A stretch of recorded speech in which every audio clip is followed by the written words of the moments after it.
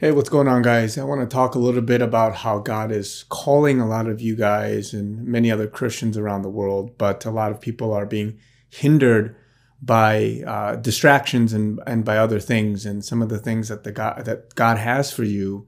It's not happening at the rate or the speed or in the right timing that God would want, because many people are delaying things because of their own actions and their own choices. And that's what I want to talk about a little bit. And one thing I want to mention is that everybody has a calling. Everybody has a calling that God would want them to have, and they have a life even pre-planned for them. And I'm not going to get into free will and all that stuff, but really God has something amazing planned for you. And I'm talking about kingdom, Christ-centered, and God-glorifying work and a life for you. And oftentimes people don't realize it, and they get caught up in the distractions of the world.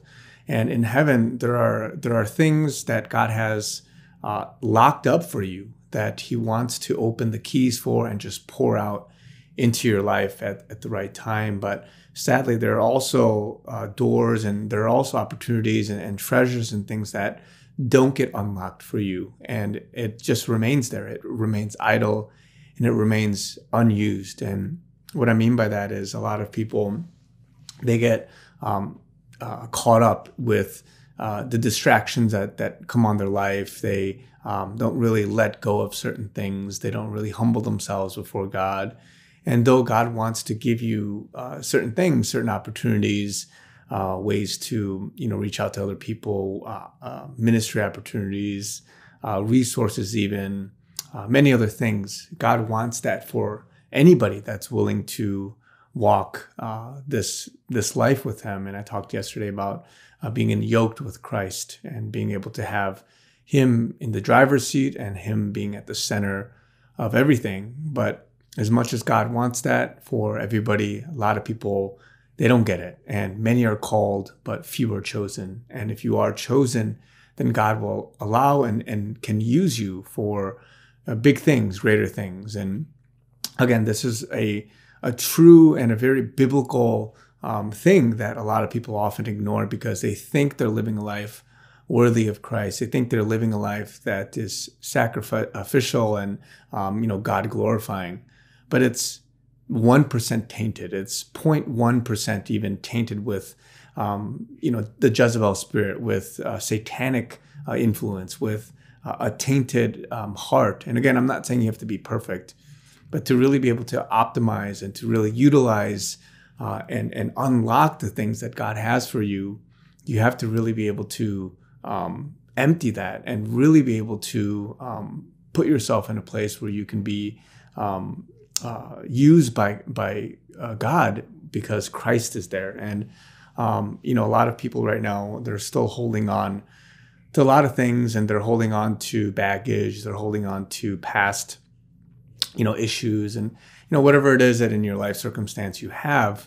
If you're holding on to that, I want to encourage you guys to really just be able to let go, because God is trying to position people for righteousness. He's trying to position people so that He can use them for this next upcoming just season. And again, I talk about revival. I talk about how God wants to restore and to bring just the church back to the way that God had originally envisioned that in Acts. A lot of people ignore the fivefold ministry. They ignore spiritual gifts. They ignore good, solid Bible-based teaching. They ignore healthy church communities. They ignore these things, and they think that they could have it in a certain way, in one dimension. But really, God wants to do it in multi-dimensions, because He has a desire and a plan for churches, for communities, for your spiritual life. But because we hinder ourselves and we shoot ourselves in the foot by blocking what God has for us and unlocking those things for you,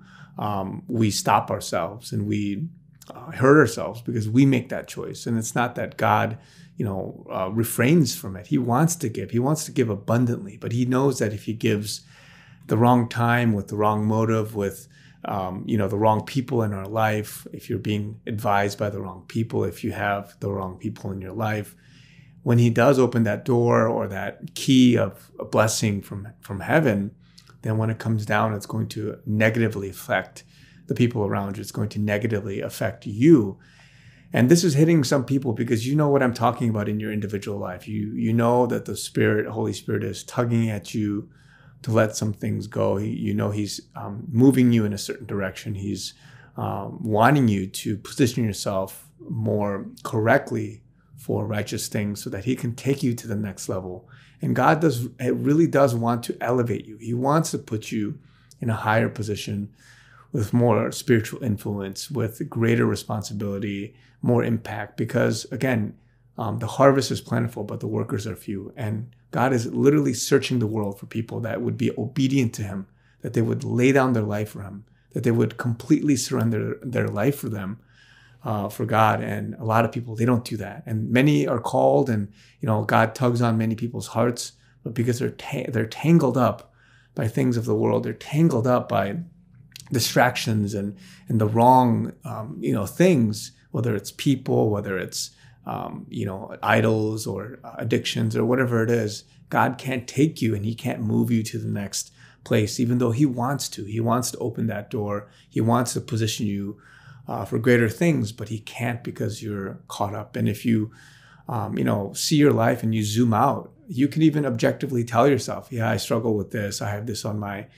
plate, and I have hesitations, even mental hesitation. I'm not even talking about big ticket like sins. I'm talking about even mental reservations. Some people say, oh no, God can't use me in that way. Or no, God has, a plan for me to do this little thing, but not that big thing. That would be impossible. It wouldn't make sense for someone like me. And they even stop themselves mentally. And again, whether it's a satanic distraction or whether it's your own fleshly thinking, either way, it's stopping you. It's stopping you from God wanting to really open up and really moving you to the next level. And so I want to ask you guys just to pray to really open up, because again, satanic activity, demonic activity, and just how he wants to stop the church. Satan wants to stop the church from growing, flourishing, and really taking on, evil things, and just being bombarded with news and just different things that's going to confuse you and have anxiety and fear over you. These things are really real stuff that's really hindering some people from stepping out, from worshiping, from doing ministry and things like that. And so I want to ask you guys to continue praying, because many people are caught up and they're worshiping things, and they're stopping themselves from what God has for them. And so, I'll talk to you guys more about some of these things as the Lord puts it on my heart. But God bless you guys. And I hope that you guys keep praying and really consider specifically what it means in your life for this. And so talk to you guys soon. God bless you guys.